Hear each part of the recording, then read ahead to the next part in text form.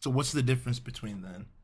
If you could elaborate what you do between that and physical therapists. Okay. So I'm also board licensed in physiotherapy, so I can do physical therapy for injuries and anything like that. Okay.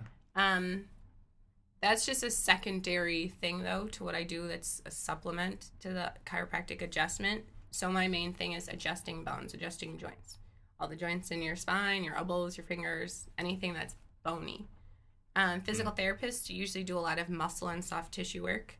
So they can't do the bony adjustment, the manipulation, but they're good for like muscle rehab, a lot of muscle injury things.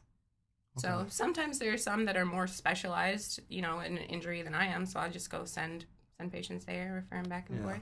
Right on. But we're different. Cool. It's good though for a patient to see a chiropractor and a physical therapist.